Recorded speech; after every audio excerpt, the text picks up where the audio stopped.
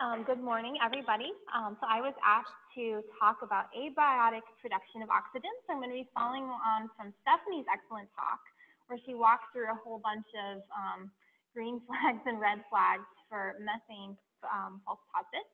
So I'm going to do the same now for oxygen false positives.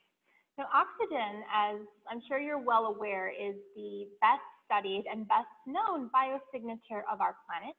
It's produced by the dominant metabolism of our planet, oxygenic photosynthesis.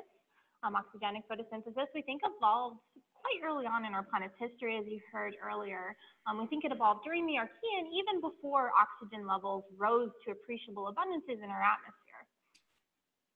The overwhelming majority of oxygen in our atmosphere is, of course, biological, like overwhelmingly. The majority is biological. There are small photochemical sources of oxygen, but they are vastly, vastly outweighed on our planet by biological production.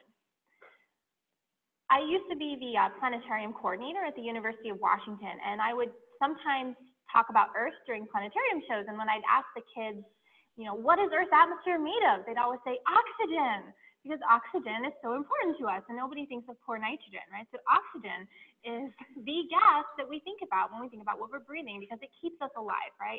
It is such a fundamental gas to our species' survival and evolution of complex life, and produces strong spectral signatures because it is so abundant in our atmosphere. It also has a photochemical byproduct, O3, or ozone. And ozone is handy because ozone has even stronger spectral signatures than oxygen. You can actually detect ozone at concentrations that are much, much smaller than you require to detect oxygen itself. So ozone is a really, really useful and sensitive proxy for detecting super low abundances of oxygen. Okay, but stepping aside from all of that, what I now want to talk about are ways of forming oxygen in planetary atmospheres abiotically.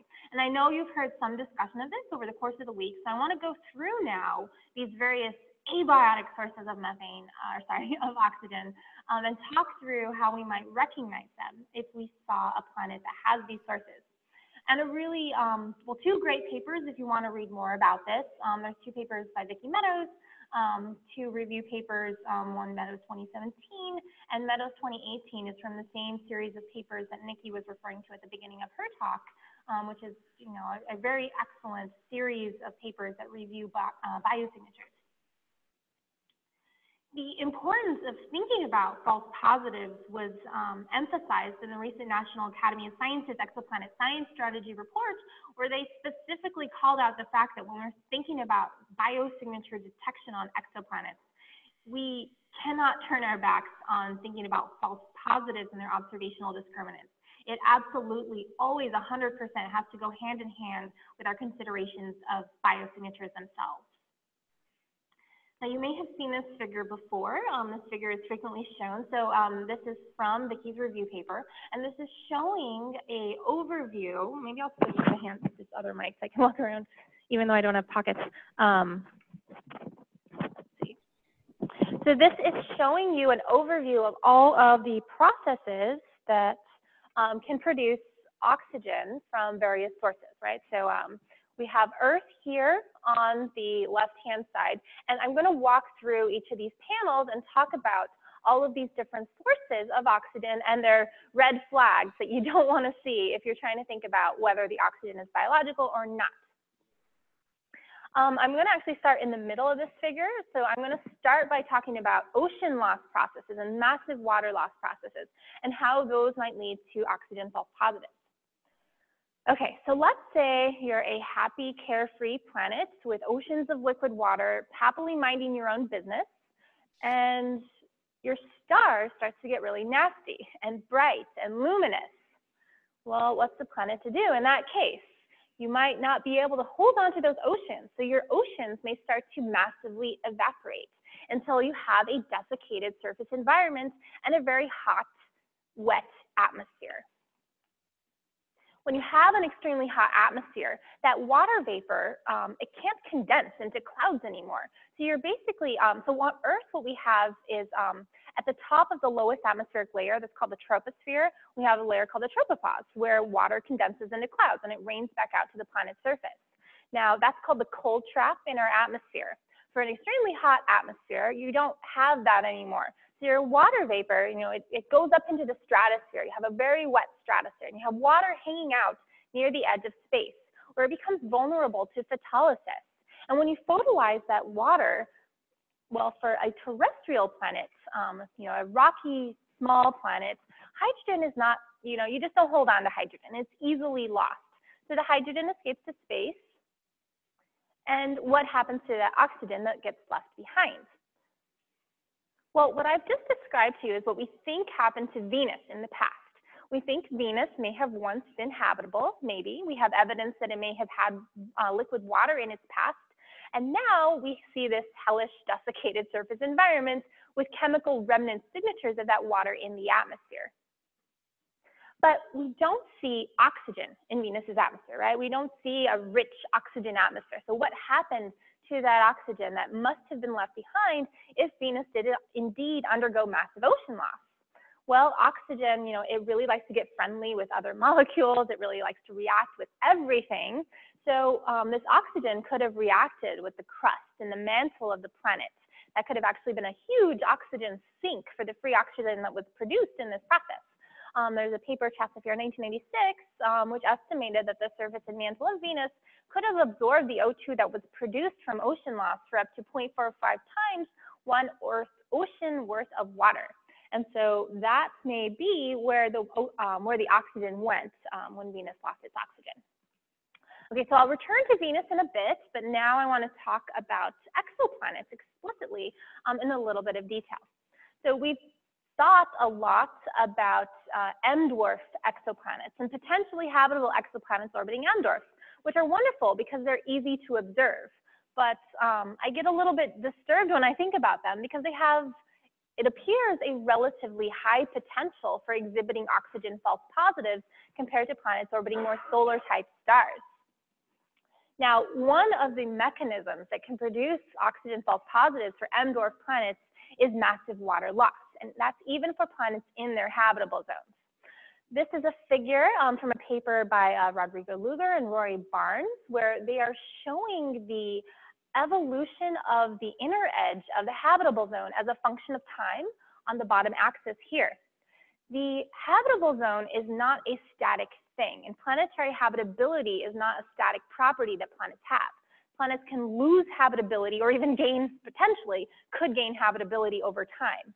And for these M-dwarfs, these low-mass stars, they, when they're contracting onto the main sequence, which for the non-astronomers in the room, the main sequence is where stars spend most of their lives burning hydrogen fuel, and that's when they actually start to shine with their own energy. But prior to that, when they're collapsing from that massive cloud of gas and dust, they're very luminous because they're extremely large.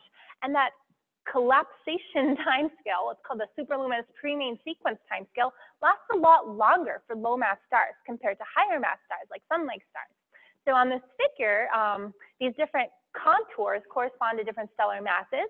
An M8 star is at the bottom and the sun-like star is at the top. You can see that the sun settles down a lot earlier compared to an M8 star like, say, TRAPPIST-1. And so what this means is that the inner edge of the habitable zone starts, quite a bit farther out than it ends up at for these late M-dwarf stars. And so if you have a planet that's orbiting within what will ultimately be the habitable zone of these stars, they're going to spend actually a lot of time inside the habitable zone, potentially up to 1 billion years in the case of a star like TRAPPIST-1. And that's really not a friendly thing when you think about holding onto water and not becoming completely desiccated. So these exoplanets, for example, like the TRAPPIST planets, orbiting in the habitable zone, if they formed there, or if they've been in the habitable zone long enough and they haven't received late volatile delivery, they could actually be exovenous planets, even the planets in the habitable zone. And so this is a concern a lot of people have about these planets orbiting M-dwarfs. And what's even more concerning is that these planets orbiting M-dwarfs in the habitable zone might actually have massive amounts of oxygen that's abiotically produced in their atmospheres through massive water loss processes. People have estimated that they could actually have hundreds to even thousands of bars of oxygen.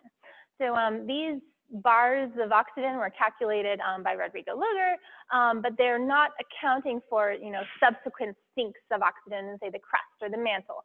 So, these levels could go down from there, but you could still, depending on how much water you're losing, build up massive quantities of water in your planetary atmosphere. And if you fill up all of your oxygen sinks, you can continue to sustain that oxygen in your atmosphere for long timescales. Now, of course, these planets are not habitable, so that's good because we're not going to see water, and water is something that we're going to look for, of course, and try to evaluate habitability and whether we're actually thinking a planet is habitable or not. So good, because we wouldn't be fooled into thinking these were habitable worlds.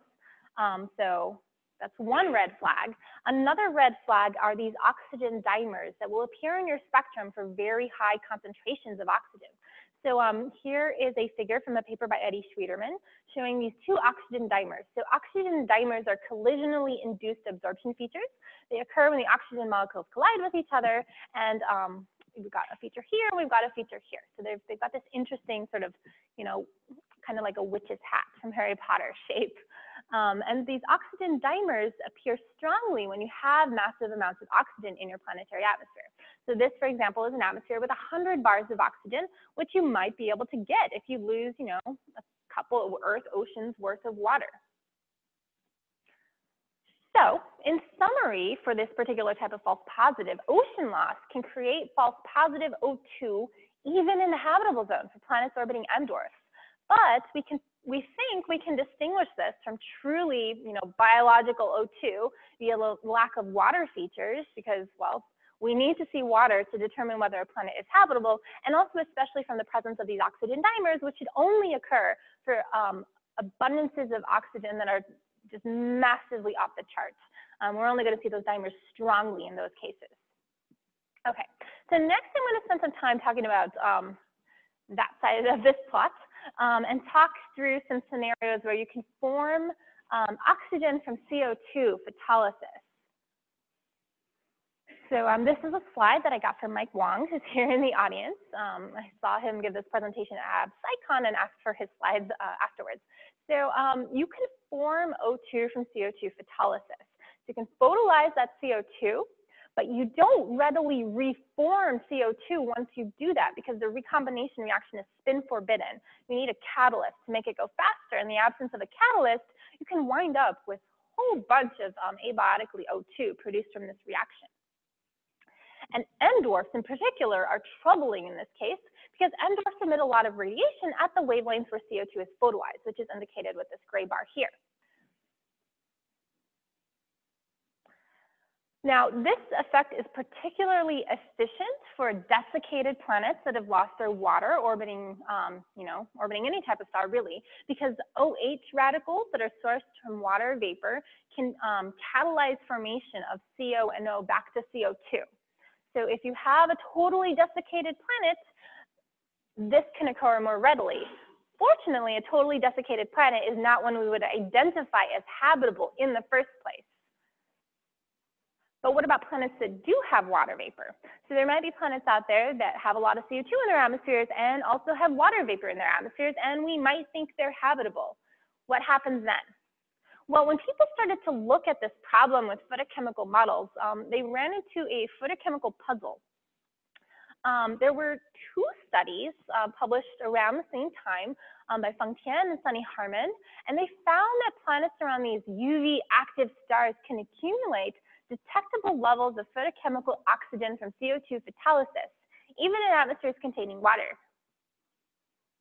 There was another study that was also published contemporaneously with these other two by Shanda Goldman, who suggested you weren't actually forming enough O2 from this process for the O2 itself to be detectable, but maybe you could actually detect the O3, which is a photochemical byproduct of O2 that becomes detectable at much lower concentrations. Right? So in this case, the oxygen was, you were forming photochemical oxygen, but it was forming much, much less readily. In these two cases, you were forming photochemical oxygen fast enough that you were actually being able to detect it in your planetary spectra. So, what was going on? Why were these studies coming up with these different results? What was happening? Well, Sunny Harmon figured out what was happening, and I totally respect this because I run photochemical models myself, and I know how complicated they are and how many knobs there are to turn in these models. So what Sunny found was that lightning makes a big difference, and the models that were accumulating large amounts of O2 did not have lightning turned on in the model. And so when you turn on lightning, when you flip that switch in the model, it actually forms enough NO catalysts that are sufficient to reform that CO2 from CO and O that's produced in those reactions. So good job to Sunny for figuring that out. It makes a big difference. So here are some figures from Sunny's paper.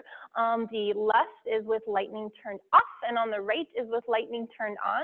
And you can see that when you turn on the lightning, it makes a huge difference, right? These curves are all shifting towards lower values for these abiotically produced oxygen species. So these phenomena that you might not think are relevant to biological production of whatever gas or abiotic production of whatever gas, like lightning, they can actually make a difference. So when we're thinking about false positives and the mechanisms that can produce them or mitigate them, we really do have to think about planets holistically and think about all of the different processes that occur on planets.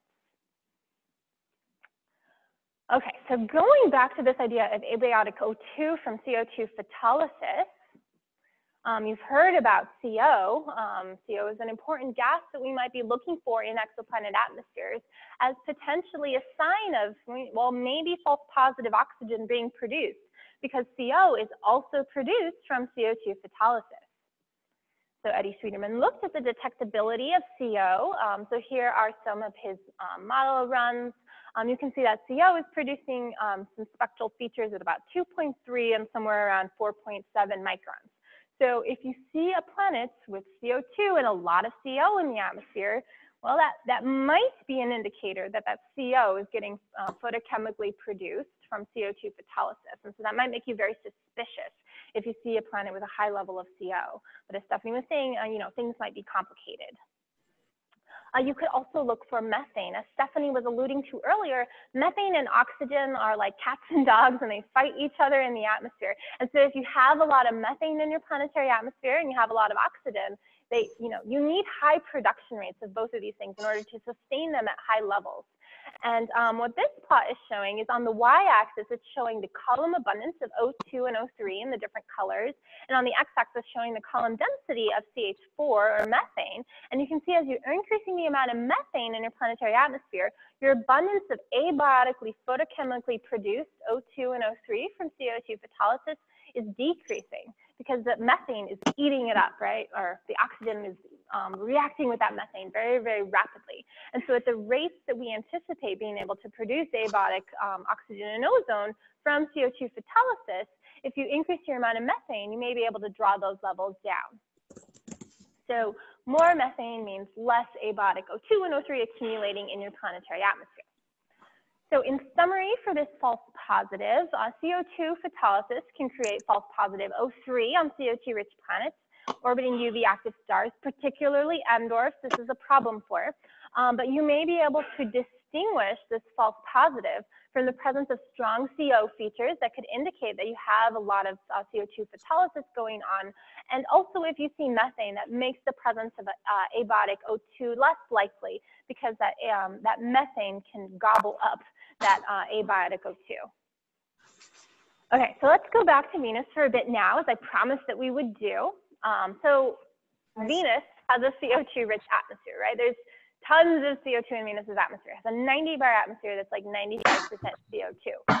So this should be occurring, right? And this is, in fact, occurring in Venus's atmosphere.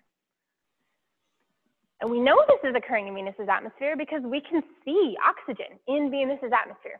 So these are some observations of oxygen air glow at 1.27 microns observed on Venus. This was from ground-based observations with the Apache Point Observatory telescope in New Mexico from 2 consecutive nights back in 2009.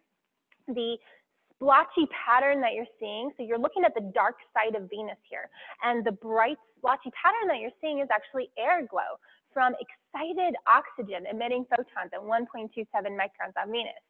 What happens is on the day side of Venus, that CO2 gets photolized, It creates oxygen. That oxygen eventually cycles around to the night side of the planet, eventually sinks deeper into the mesosphere of Venus's atmosphere. It recombines into excited oxygen, and as it relaxes to the ground state, it emits these photons that create this, beautiful distribution of light that we see here. That's very highly spatially and temporally variable. Yet, despite the fact that we have seen, we've seen the smoking gun of excited oxygen in Venus's atmosphere, and people have studied it extensively, we've never seen ground state oxygen in Venus's atmosphere, right? So what's going on with that? Something must be removing it extremely rapidly. At Sagan a couple of weeks ago, I saw Mike Wang give a talk about what might be going on there. So we think what might be scrubbing out that oxygen from Venus's atmosphere might be chlorine chemistry. So chlorine can catalyze the formation of the oxygen and the CO back into CO2. And this is quite complex, and it's also intertwined with sulfur chemistry in Venus's atmosphere. So chlorine chemistry and sulfur chemistry, combine into this complex network of chemical reactions that occur that can, as a net result, reform that CO2 back from the free oxygen that you produce. Now, going back to thinking about M dwarfs, like say TRAPPIST-1, produce a lot of far UV radiation where you photolyze CO2. And this is important when thinking about what might happen for an exovenus orbiting around these different kinds of planets. What Mike found in his results when he ran his photochemical model was that for M dwarfs, you can actually generate a lot more abiotic oxygen in this context. So this is showing on the y-axis the column mixing ratio of O2 that's abiotically produced from CO2 photolysis, and then on the x-axis is the amount of SO2 in the atmosphere. And you can see quite strikingly, especially for a star like TRAPPIST-1, you can get quite appreciable levels of abiotic oxygen in these planetary atmospheres because that CO2 photolysis is proceeding very, very efficiently. So that CO2 photolysis is proceeding too efficiently for these catalytic recombination to occur to put that oxygen back into CO2. And also the chlorine and the clock species that you need and the SOX species that you need in order to catalyze that recombination are not formed as readily for those M dwarf stars. So the net effect is, again, M dwarfs apparently seem to be prone to abiotic oxygen buildup. So in summary, Venus-like planets around stars like TRAPPIST-1, and again, Venus-like planets might exist in the habitable zone for these kinds of stars, may be prone to abiotic O2 buildup because they can form this abiotic O2 from CO2 photolysis, but they're not as efficient at recombining that back into CO2. Okay, so in the last couple minutes, I want to talk about this false positive here.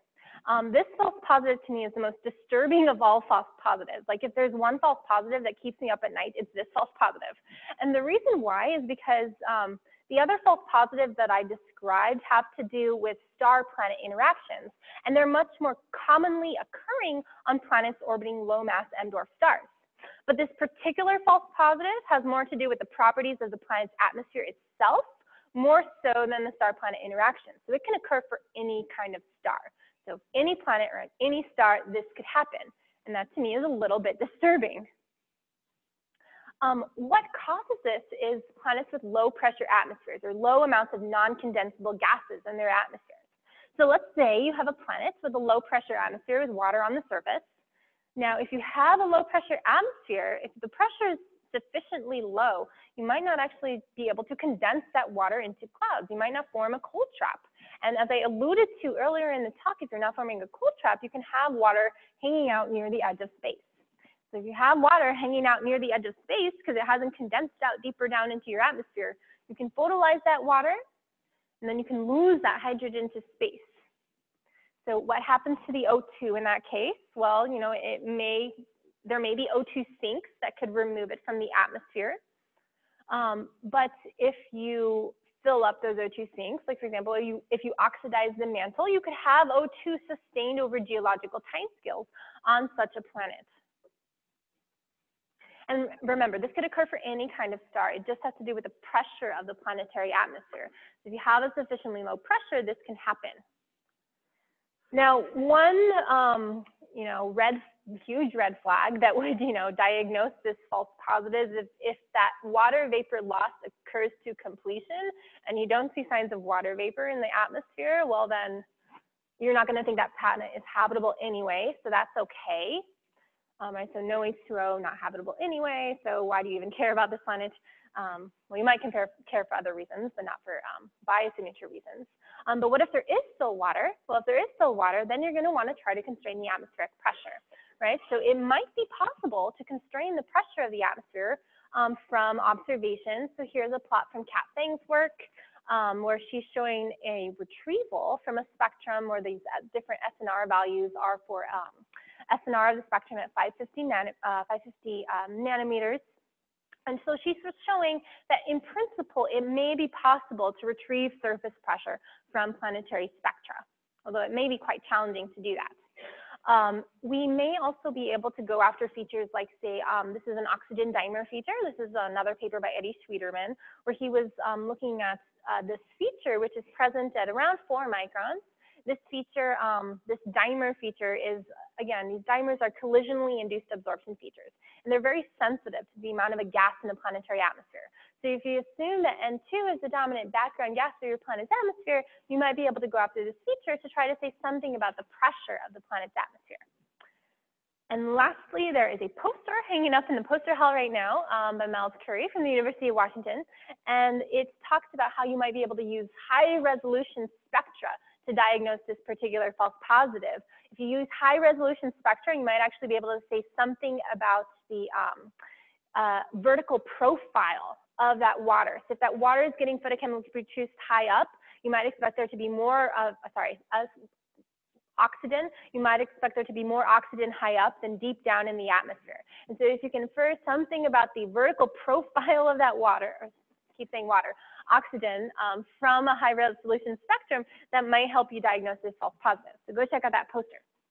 So in summary, for this type of false positive, low pressure atmospheres might generate abiotic photochemical O2, but you might be able to distinguish this using measurements of surface pressure and maybe high resolution spectroscopy.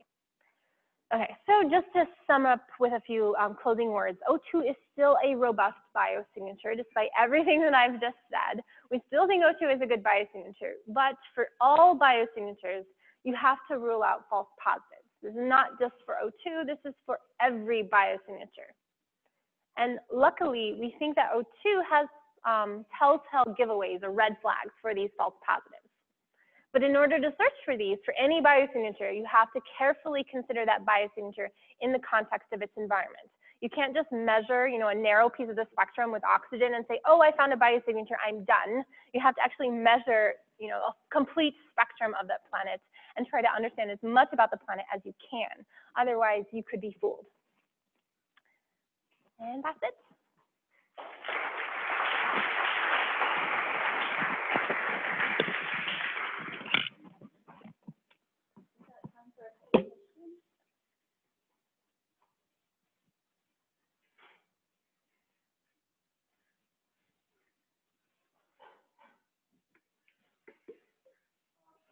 In your models the model that you discussed which talk about abiotic production of oxygen, how massive are these atmospheres? Like, what surface pressures are in these models? So the question is, how massive are the atmospheres for these different scenarios with different abiotic oxygen abundances? So it varies. So if I go back to, save this figure here, right? So for Earth, well, okay, ignore Earth. For a low pressure atmosphere, right, you're going to have less mass in your planetary atmosphere. For some of these other scenarios, you could end up, with massive amounts of atmosphere, right? So the oxygen loss scenario, one of the key characteristics of that oxygen loss scenario is a massive oxygen atmosphere, potentially hundreds to thousands of bars of oxygen. So that's much more massive than Earth's atmosphere today. It's more massive than Venus's atmosphere is, in fact. Venus's atmosphere is only something like 90 bars. We're not thinking, though, about like mini Neptune types of atmospheric masses. We're still thinking about terrestrial type atmospheric masses.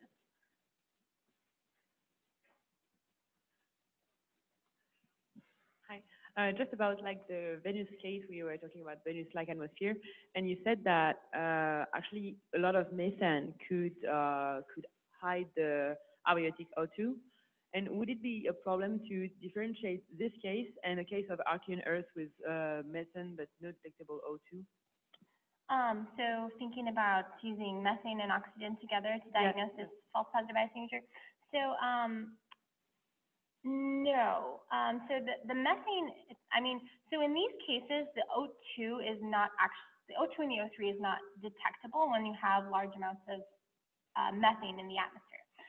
As Stephanie was talking about earlier, it's not a problem to just have detectable methane and not detectable O2 or O3 when thinking about biosignatures. Like you could look for disequilibrium pairs of methane and CO2, for example, and for biological methane. Now, the methane in this case doesn't necessarily have to be biological. Like you could get this, you know, depending on how much methane you want in these atmospheres, you just need abiotic fluxes. And I think in particular, when Sean was running these, I think he was just thinking about volcanic fluxes of methane for these cases. So really, it's always thinking about the fluxes that you need in order to produce the concentrations that you see in an atmosphere. If you see a given concentration of a gas, you need to think about what are the source fluxes that I need in order to sustain that concentration, and are they too high to be plausible from abiotic sources? So yeah, I don't think it's a problem at all to just have methane and not also have detectable in O2 and O3. These 100 bar oxygen atmospheres, what happens to the carbon? What happens to the, well, so you'd still probably have a lot of CO2 in those atmospheres. So I don't think that, I'm trying to remember what Rodrigo did in this paper. I don't think they were actually including CO2 outgassing in their model, but you would expect on a planet that is a terrestrial, you know, a terrestrial Earth-ish or Venus-ish planet, you're going to have CO2 outgassing, or, you know, some sort of carbon-like outgassing. And so I would expect over long time periods, you would end up with, you know, a mantle that has outgassed the contents of its CO2. So we think Venus has outgassed basically all of the CO2 in its mantle. That's why it has a 90 bar atmosphere. So these types of planets that have massive oxygen atmospheres probably have a lot of CO2 in their atmospheres as well. Probably.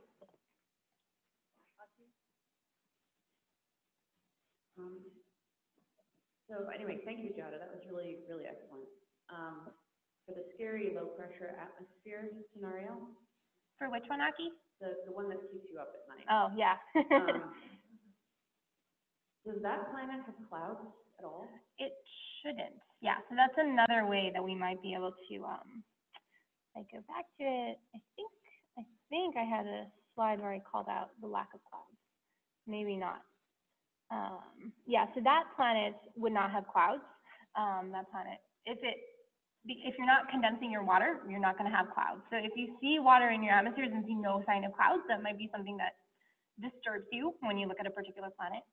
Okay, so can I assume though that so any planet that's building up oxygen through water dissociation and hydrogen loss would not have clouds? Not have water clouds? Any planet that has O2 from, like the massive. Yeah. Oh, well, Venus. Yeah. I